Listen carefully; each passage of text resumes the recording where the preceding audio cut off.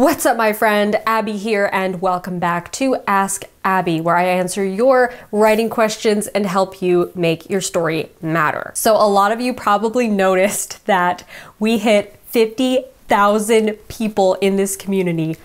What? I was freaking out, so excited when I saw that, and I just want to thank you so much for being here. I am so proud of all of you for what you are doing with your books and your screenplays and your graphic novels and your short stories and just all of your writing projects.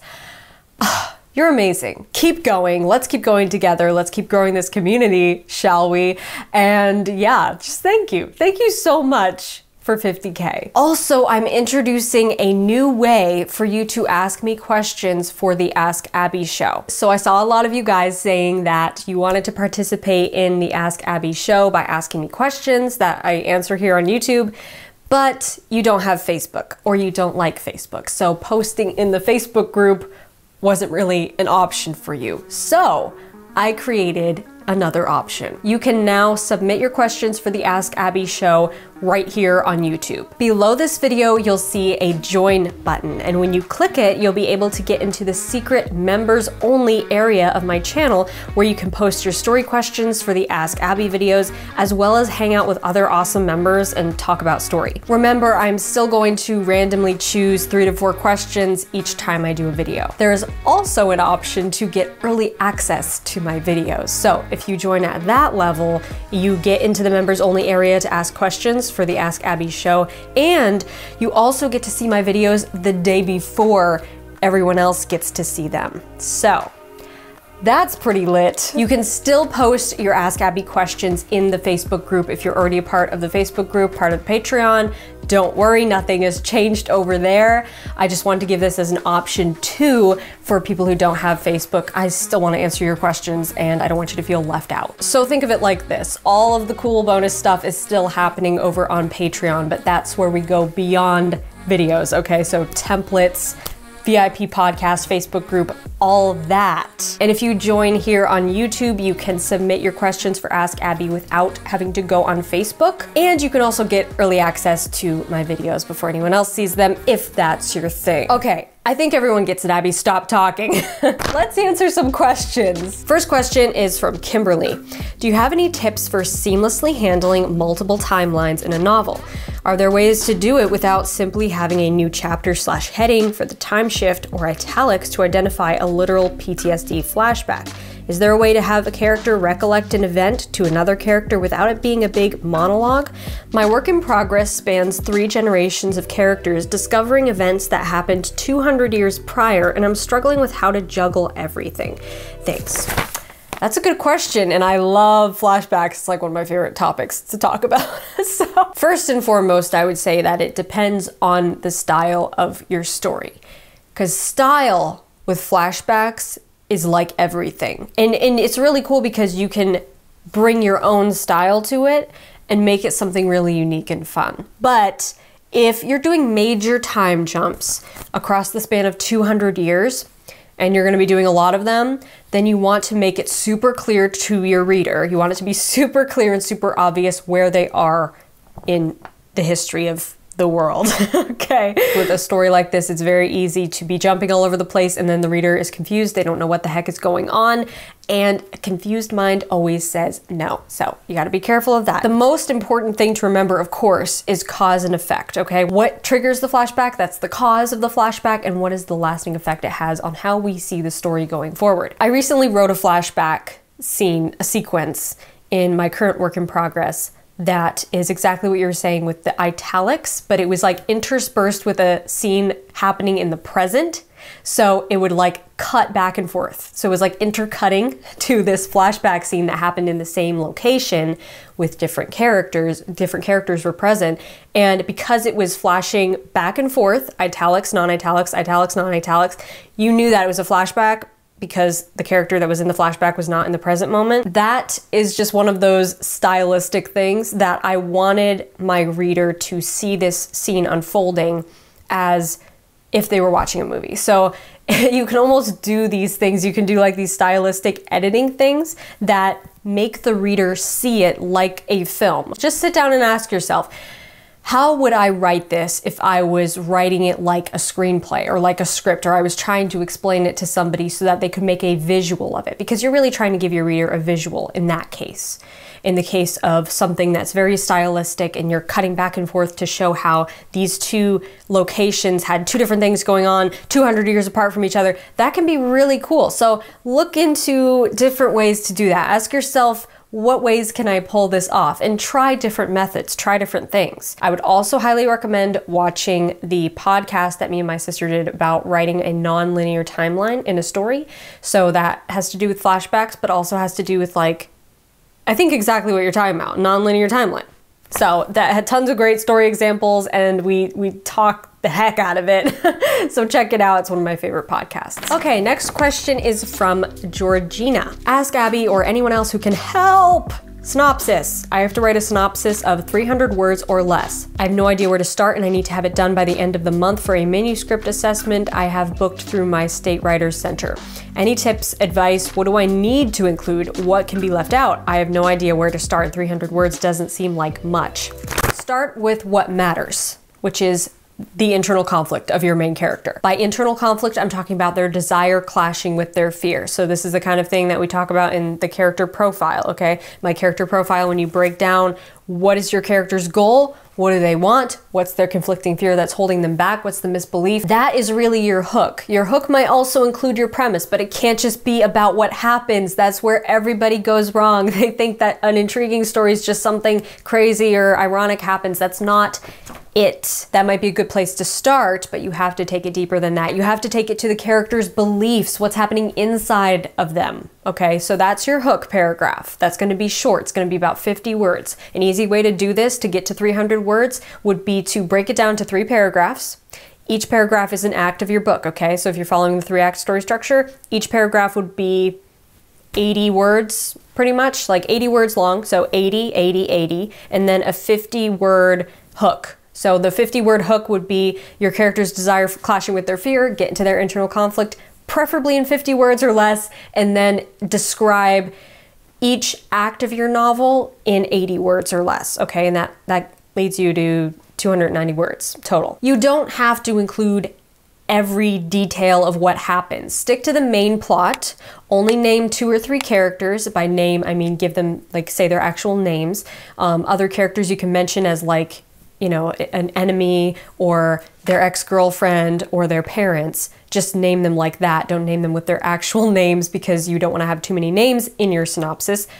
2 names is like ideal. Breaking it down into 3 paragraphs plus a 50-word hook, 3 80-word paragraphs. Each paragraph is Act 1, Act 2, Act 3, okay? That's gonna help you a lot. My book blurb masterclass, which is coming soon, I'm still working on it, that's gonna be really, really helpful for this and also for writing book blurbs, obviously, but it also works for summaries. So stick around for that. Okay, next question is from Prince. All right, so today I'm spending my birthday writing since it's one of the few days I can get people to do what I want, i.e. shut up and leave me alone so I can write. And in doing so, I ran into a couple of questions I'd like to ask Abbie. 1, I'm writing the second draft of my first book and I kind of feel like I'm overcompensating, like where I unnecessarily wrote too much in the original, I feel myself paraphrasing or cutting too much in this draft. Do you ever find yourself doing that? What do you do to deal with it? This could just be my writer's paranoia telling me it's not good enough, but I don't know.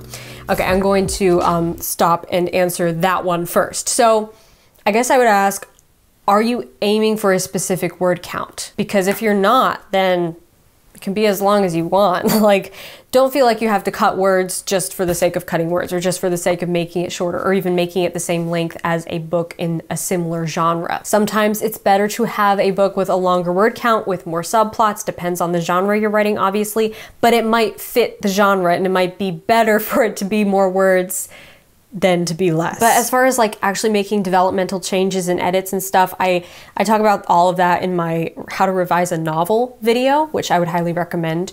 I think will help you a lot in this. It's also really helpful to get feedback from a trusted beta reader. So even if you're not in the final stages of being ready for an editor or anything like that, just getting developmental feedback from a beta reader and being able to ask them like, is the opening too slow? Does the middle act drag on too long? Is this subplot engaging, or do you care about it?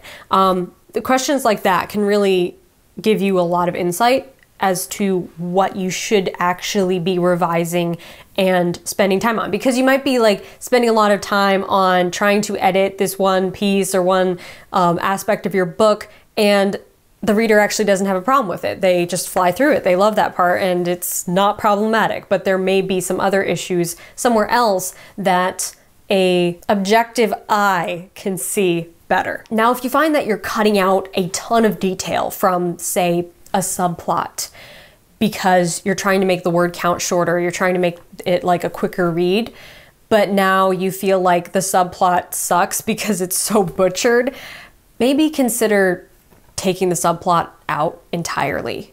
Like, save it somewhere, because you might use it for another story, or you might even make it a story in and of itself. But maybe there's just too much going on. Maybe there's too many subplots. Maybe there's too much stuff happening that you need to narrow it down. Okay, second part of your question. My MC and his love interest already kind of know that they like each other, but aren't/can't be together because of various circumstances and other stuff, including need for personal growth throughout the series. So my question is, how long is it reasonable to keep up with the, keep up the will they or won't they of being in a relationship together before it becomes too drawn out? Slow burn romance is so good. I love it. Most readers love it. Just don't let it stagnate for too long. That's when it starts to feel dragged out. I've seen this over and over again in so many different things. I find that when relationships start to feel drawn out is when the progress kind of just stops. Like, these characters just keep rehashing the same issues over and over again, and it feels boring because it is. Because nothing is changing. If you can keep things changing all the time, even little tiny steps forward, it will keep your slow burn romance burning. I like to ask myself this question at the end of each chapter I outline. What has changed? Even if it's something really simple, really small, like character A tells character B something that they didn't know before. Something should change with every scene. That's what keeps the plot moving forward. Okay, so I hope that helps. I hope that answers your questions. Happy birthday, by the way. Hopefully no one interrupts you while you're writing. That would be the best birthday present ever, right? Okay, next question is from Emily. Hi, I have a question for everyone and Ask Abbie. How do I bring all my ideas for both my stories into solid plots? I've been working on my long outlines and have strong ideas for both in terms of what is going to happen, but I can't seem to bring them all together.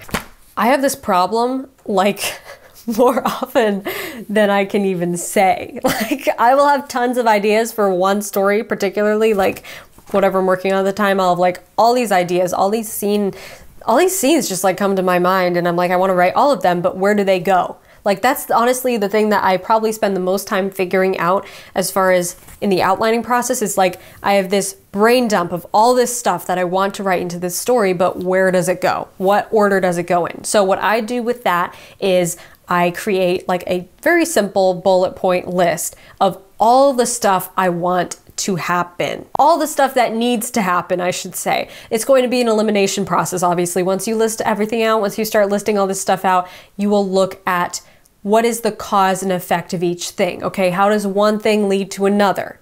That's how I figure out what order they should go in. So there's going to be a very obvious outline with the story structure. If you know me, you know that I use the 3-act story structure. And so it's going to be pretty obvious, like that's more of an inciting incident type thing. That's going to happen in the disaster plot point. Some of these things will jump out at you as you look at them. But you have to ask yourself, how does one thing lead to another? Because everything has to have a cause and effect. Okay, that's how real life works. That's how our brain processes information. If something is randomly just inserted in the middle of your story for no reason, like there's this scene where we all go somewhere and do absolutely nothing for no reason, the reader is going to be like, what's the significance of this? Because everything so far has had a significance except for this. I'm confused. And sadly, some scenes will have to go. When you start listing them out and you start looking at what's the cause and effect, why do these scenes matter? What changes the story because of these scenes? How do these scenes change the story? How do they move the plot forward? Once you start looking at them, you might see a few that don't move the plot forward, that don't matter. You don't have to like never write those scenes, but just keep in mind the fact that they are not necessary.